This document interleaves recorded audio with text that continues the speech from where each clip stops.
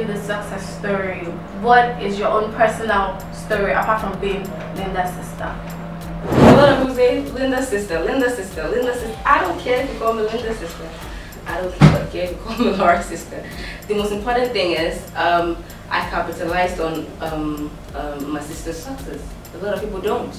But instead of doing the regular job daily and or begging money or doing runs, I capitalized on my sister's success, and it's working. I love fashion, I love beauty, I love hair, I love attention. I capitalized on my sister's success to benefit me in a very positive way. Alright, you don't know Jennifer's sister, you don't know Rita Dominic's sister, but you can actually make money from being somebody's sister. And of course, she makes a lot of money from blogging. Why would I want to blog so I can make some money too? Yes, a lot of men give me attention because, yes, I'm Linda's sister and they know what they can gain by dating me. So I won't use the word hit.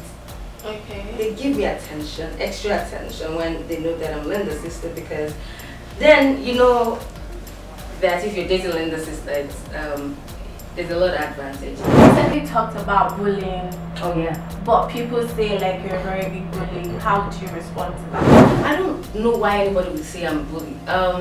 My sister owns a blog that talks about people, right?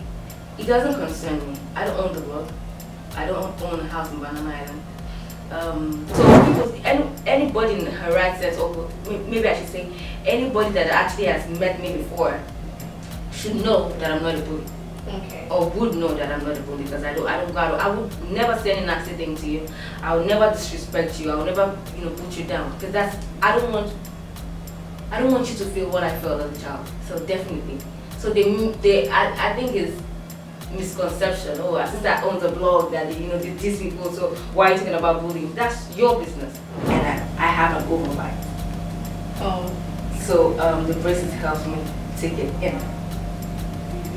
I have an overbite. My two fronts I have an overbite like this, and the braces moves it in. So the braces moves your jaw in.